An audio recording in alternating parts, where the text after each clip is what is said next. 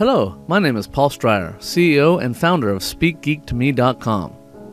Welcome to this short video on changing the Cisco Unified Communications Manager server name to the frequently qualified domain name. More and more of the Cisco Jabber features are becoming dependent on the use of domain name services and fully qualified domain names for the naming and the access of services on the network. It has become mandatory to have a very well planned out naming convention and functioning DNS system within the corporate network and outside the corporate network.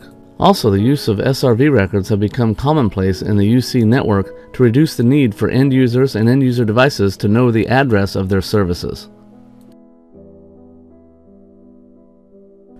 In this lab, you will get an over-the-shoulder look at how to change the Cisco Unified Communications Manager system server name from a hostname or IP address to a fully qualified domain name.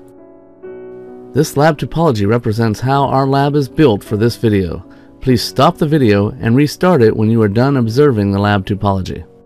Let's get started. As you can see, I have a remote session open to the internal Active Directory server. I have chose this server only because my Firefox has many favorites already set up to all of my servers. It is obviously not best practice to use your Active Directory server as your jump box into the network. Opening Firefox, I will navigate to my Communications Manager admin webpage and log in.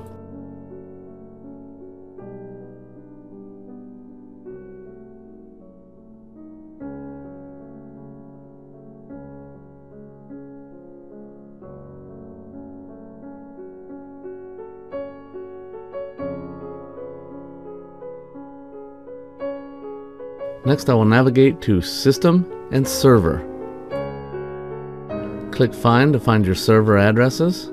Notice that both of my servers are host names only. I will click on the first host name, edit the host name or IP address to the fully qualified domain name, and click Save. If you are using certificates, you will have to replace the certificates with a new certificate after generating a CSR. Click Go on the Back to Find list, select the next server,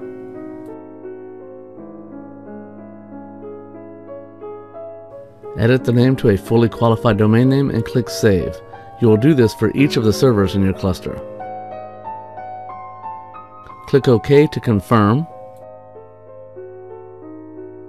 Click Go on the Back to Find list and confirm that all servers are now fully qualified domain names.